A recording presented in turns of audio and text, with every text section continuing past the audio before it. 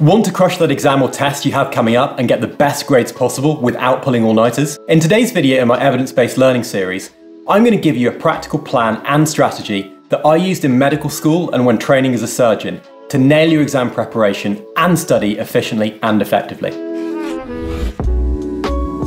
Hey folks, welcome back to the channel. If you're new here, my name's Alex. I'm a surgeon and founder of a few edtech companies, and on this channel, we focus on learning and human performance to help you live healthier, wealthier, happier, and more productive lives. Now, I sat a ton of exams during my time in medical school, and then when I graduated, I sat exams as part of my surgical training and for my master's in surgical sciences and degree in education. In fact, I did at least one big exam each year up to the age of 26. And over the years, I developed a pretty good system for preparing and studying for exams that helped me to rank top for medicine and surgery, despite there being loads to learn. Today, I'm going to share the system that I use to study for any exam or test and go into practical detail with ways that you can implement it yourself, regardless of what you're studying for.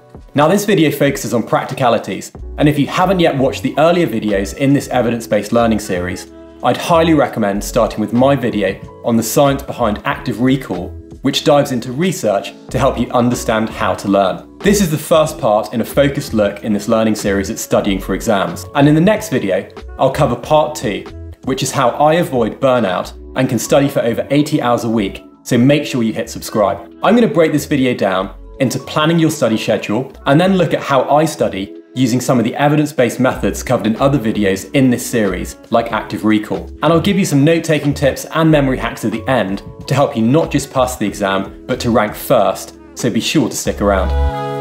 So the first part of this video is going to focus on preparation. Now, while this might seem obvious, the way in which we prepare for exams or tests is critical to success. Regardless of what you're studying, you'll likely know well in advance of when a test or exam is taking place. When I sat medical school exams, they were usually at the end of an 8-week block of lectures or clinical placements, with larger end-of-year exams held in the summer. While precise timings will change, I usually gave myself around 4 to 6 months to prepare for larger exams in terms of focused study time, depending on the volume of information I needed to learn. Understanding when the exam is and how long others spent preparing is step 1. This will give you realistic expectations of what's required in terms of study time and gives you time to plan your own study schedule. Most subjects that you need to study for will have a curriculum outlining the scope of what's going to be tested.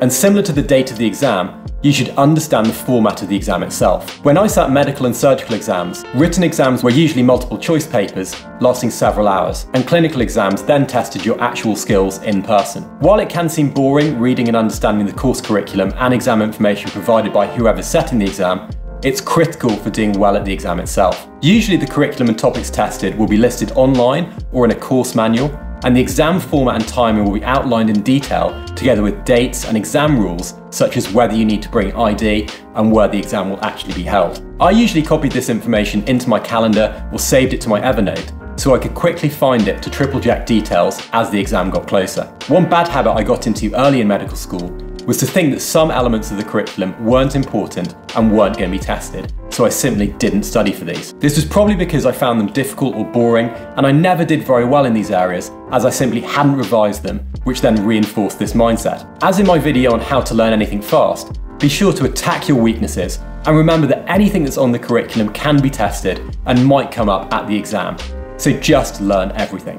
While asking people and reading information about the exam or test is good, the best way to understand the types of questions, format and difficulty level is to get hold of some actual past papers or breakdowns of the exam or test from previous years. For big exams like end-of-year exams, these usually exist as actual past papers or unofficial past papers where previous students have written down what questions they got. Some teachers will provide these as part of formal mocks, some exam boards have them online, but when you get to postgraduate exams, you might have to do a little bit of detective work and ask your peers if they exist and if they can share them with you. I used to have a quick read through past papers before starting my exam preparation, so I had an idea about the difficulty level and would then save these for nearer the end of my revision period to test my knowledge against what was most similar to the real thing. Decide how you're going to study. There are usually some recommended resources for most exams, such as study books, lecture notes, or websites, which cover the curriculum and will help you to read around topics. For my medical finals, I used a longer reference book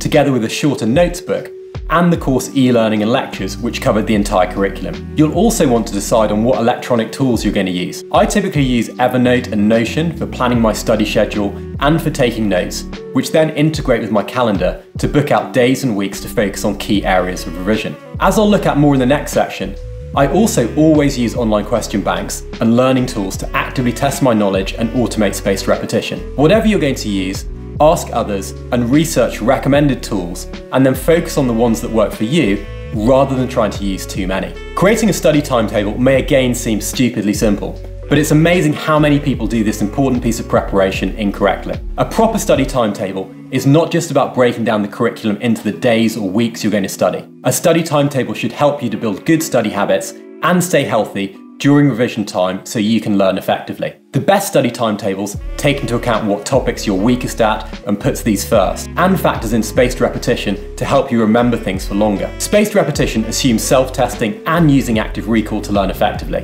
And as in my video on using spacing to study, I've included a link to a study timetable in the description below, which has a spacing schedule built in for planning when you're going to study and test yourself on topics to save you some time. When I planned out my study schedule, I'd break down each day and ensure I blocked out time for exercise, rewards, food, socialising and sleep. And I'll dive into this and why it's so important in my next video, so be sure to hit subscribe and keep watching after the end of this one. A good study schedule should plan around your life. When I had to study for surgical exams, working over 70 hours a week as a doctor and running a business, it was critical that I manage my time effectively. Just like in my video on how to learn anything fast, I'll routinely break down my study timetable into goals based on mastery of topics as I work through what will be assessed at the exam. So how do you actually know that you know a topic or subject? I always found this tricky when I was starting off with exams, and at medical school I'd usually set time-based goals such as reading X number of hours of a textbook each day. Now, as we know from studies like Harpic et al. In 2011, simply reading or highlighting is nowhere near as effective as testing yourself and retrieving information,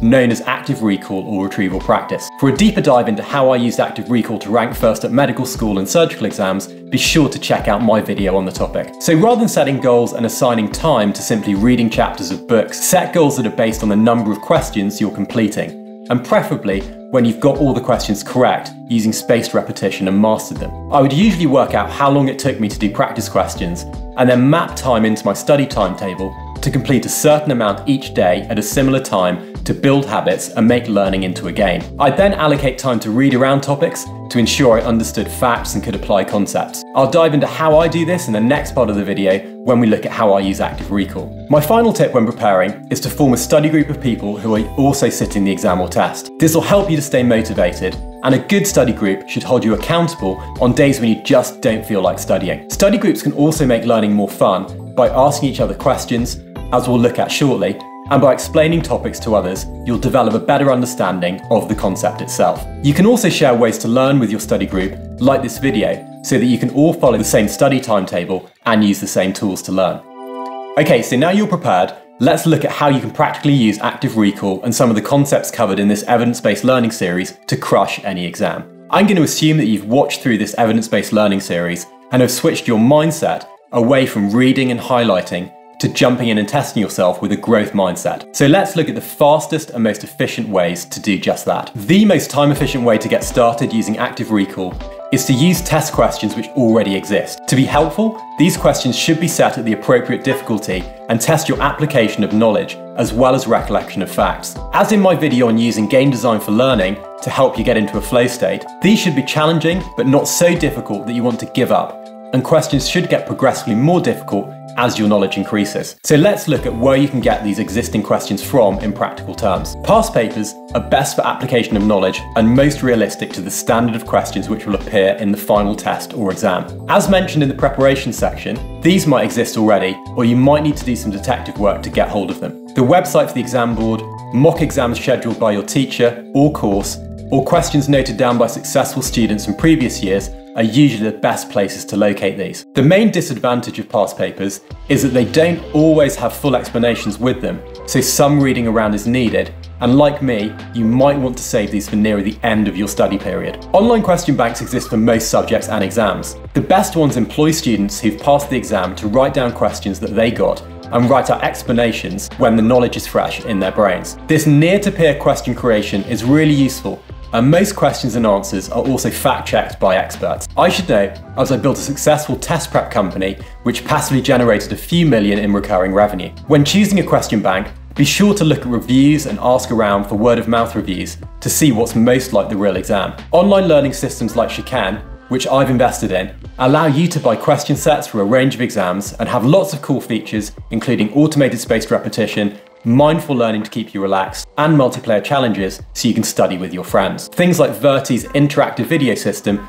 also challenges you for more practical tasks, such as learning for objective structured clinical exams. Student-generated questions also exist on platforms like Quizlet and Anki in the form of flashcards. Unlike past papers and online question banks, these may not be in the same question format as the exam itself, and they're unlikely to have been checked by experts, but they often provide a great way to quickly get through more questions. But again, make sure you check and use question sets that others have used to successfully pass the exam. When I studied for surgical exams, there were online question banks and past papers which came recommended by those who'd previously passed the exam. The recommendation was typically just do all the questions in the question bank and past papers and you'll do fine at the exam. To give you an idea about this, for a single 2.5-hour written exam paper with around 100 single best answer questions, this meant roughly completing around 2,500 practice questions. To get the best score possible, I'd combine this with reading around topics, understanding concepts, and ensuring that I mastered all these questions and past papers by setting a daily and weekly question goal to hit. Now, not every test or exam will have existing questions you can jump right into, and not every explanation will help you to fully understand concepts. In fact, as we've previously learned in this evidence-based learning series, you can test yourself simply by trying to recall facts in your head. While practicing using existing questions is very efficient, I usually incorporate some of the following methods into my revision to help me come top in exams and tests. The closed book technique is the best way to test yourself and use active recall when reading through a textbook. As mentioned in the preparation section, I usually choose a structured textbook and a shorter notes book, which break down key concepts into sections, which I can then test myself on by closing the book. For subjects like medicine, where learning facts like the signs and symptoms of diseases is needed, I might cover the signs and symptoms section of a book and then test myself before revealing the answer. Drawing a spider diagram from a central concept ensures that you're actively linking concepts and represent them in a visual way. I would add a concept or topic at the center and then draw out the associated facts around it without looking at a book. I'd then go back over and analyze what I'd missed and map out the spider diagram in more detail to boost my learning. Study groups are another great example of these, where your study buddies will test you from a book and ask questions in a social and supportive environment. Saying things out loud or explaining a topic to someone else helps you to test your own understanding and put the concept into your own words to make sure it's learned deeply. To help you come first in any exam, you're going to need some extra learning hacks that use active recall and some other evidence-based learning techniques. So in this final section, I'm going to jump into some study hacks to help you not only pass your exam, but to also get top grades and beat your peers. The first tip is to take notes from lectures, books, and notes correctly to be as efficient as possible with your learning. Like in my video on how to remember everything you read, I will usually skim to the end of a book chapter relevant to what I'm testing myself on, and then look at the end of chapter summaries and the key learning points. I'll skim through to find key diagrams, concepts, and how topics are organized. I'll read and note down into my notes system in Evernote or Notion, or into a physical notes book. I'll then close the book and try to recall key facts or concepts. When I'm actually taking notes, I'll write down questions which the notes answer and colour the answers in red. This means that when I come to test myself later, I can quickly run through my notes, and I can also share these with others to give back to the student-generated questions outlined in part 2 of this video. Mnemonics help to aid retrieval practice, and the term comes from the Greek, meaning relating to memory. They work by associating the original information with a more accessible memory that's easier to remember. In medicine and surgery, I use mnemonics all the time for remembering long lists like causes of diseases, such as the acronym I get smashed for the causes of pancreatitis, which I can still remember today. Idiopathic, gallstones, ethanol, trauma, steroids, mumps and malignancy, autoimmune causes, scorpion spider stings or bites, hyperlipidemia, hypercalcemia, hyperparathyroidism, ERCP, and drugs.